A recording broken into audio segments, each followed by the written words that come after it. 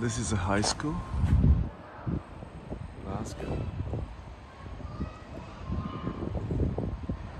What happened to the education of this school? Or the people who got educated at this school, where did they go? Huh? Where did they go?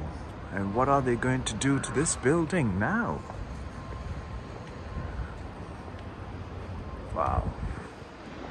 The history is telling us, no matter how many ways you try to build empires, if you don't build the human mind as an individual human being, no matter what school you get educated, if your mind is unstable,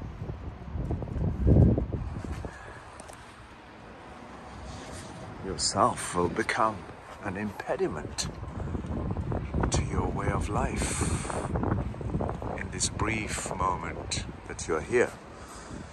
Well, as you know, all these buildings were risen because of human genius. But that human genius, not cultured or not attended to with a conscious and sensitive ways, can end up getting locked up, or people, or as individuals, falling face down. It's painful to look at for me, and who am I to determine as to the decision to what happened to this building and its institution and its facade is fast crumbling. If you look at those statues up there, it's got all the important,